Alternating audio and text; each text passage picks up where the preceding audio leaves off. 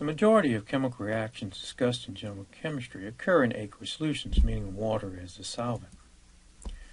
When you run reactions in liquid solutions, it is convenient to dispense the amounts of reactants by measuring out volumes of reactant solutions. Note, volumes are temperature dependent, and in some instances are not very useful.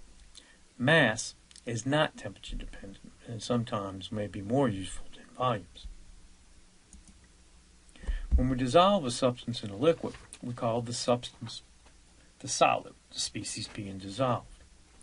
In the liquid, the solvent, that species doing the dissolving. Example, coffee. The coffee is the solid while water is the solvent.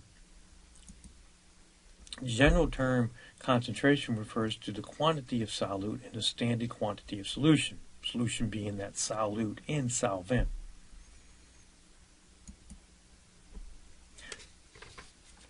There are many ways to express concentration, but one very important one is molarity. Molar concentration, given the symbol of capital M, is defined as the moles of solute dissolved in 1 liter of solution. So molarity, capital 1, is moles of solute divided by liters of solution, where liters of solution includes the liters of your solute as well as the liters of your solvent. Since volumes are not additive and the solution accounts for both the volume of the solute and the solvent, we typically make the solutions by mixing them in a glassware with a specific volume indicator. Example, volumetric glassware. Let's do some calculations. I have a sample of sodium nitrate weighing 0.38 grams that is placed in a 50 milliliter volumetric flask. The flask is filled with water to the mark on the neck, dissolving the solid by shaking. What is the molarity of the solution? So our goal is to get to moles of sodium nitrate per liter of solution. And our starting point is with the 0.38 grams. So we start with a ratio between the mass in grams and the volume. So we know that we have 0.38 grams of sodium nitrate per every 50 milliliters of solution. Now what we need to do is convert the units to desired units of moles and liters. So let's convert the milliliters to liters first. I know there's 1,000 milliliters for 1 liter. And now how do I get from grams to moles? Well, that would be molar mass. So I know for 1 mole of sodium nitrate, I have 85.00 grams of sodium nitrate. My units cancel, leaving me in moles, which is what I'm looking for, which gets me my moles per liter, which gets me my molarity, which is 0.089 molarity of sodium nitrate. So our goal was to get to moles per liter, and that's what we did. We converted the grams to moles, and we converted the milliliters to liters.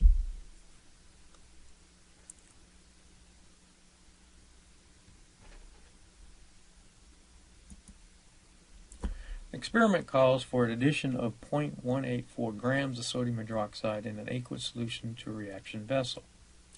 How many milliliters of 0.150 molarity sodium hydroxide should be added?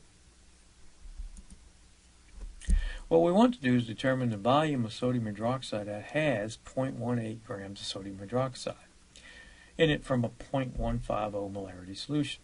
We need to change the mass term into moles and then use the ratio of your moles to liter, that molarity, to determine the volume. So in other words, we're trying to take out grams of sodium hydroxide and convert it into milliliter solutions through using that molarity. We know that's 0.150 moles of sodium hydroxide for every liter of sodium hydroxide solution. So we'll start off with the 0.14 grams of sodium hydroxide. Then we'll convert that into moles to molar mass. Now I'll know there's a relationship between moles of sodium hydroxide and liters of sodium hydroxide through that molarity. And I'll place the moles in the denominator to get them to cancel. And then we wanted milliliters, so I'm going to have to do a conversion factor. 1,000 milliliters for 1 liter. We see that our units cancel, leaving us in our desired unit, which is milliliters. If I multiply all this out, I get a value of 30.7 milliliters of sodium hydroxide. This means that if I have 30.7 milliliters of 0.150 molarity of sodium hydroxide, that solution has a mass of 0.184 grams.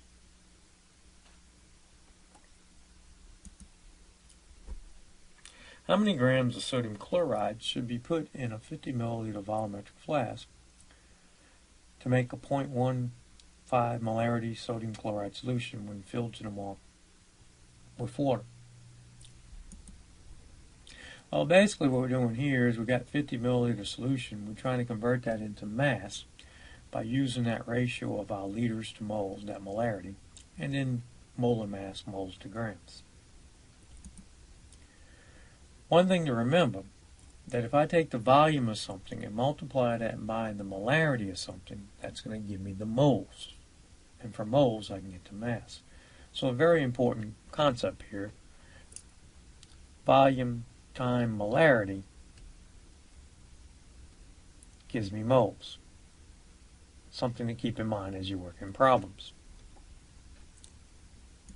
So I'll start off with the volume, 50 milliliters, which I've changed to liters by moving the decimal place over by 3.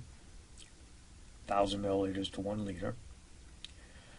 I now multiply that by my molarity, so my liters of solution cancels, and that leaves me in moles of sodium chloride. Now if I take the molar mass of sodium chloride, 58.45 grams for every 1 mole, cancel my units, I'm left with the term I'm looking for, which is the mass of sodium chloride, which gives me 0.44 grams of sodium chloride. This means if I take 0.44 grams of sodium chloride and dilute it to 50 milliliters with water, we'll have a 0.15 molarity sodium chloride solution. Homework 34.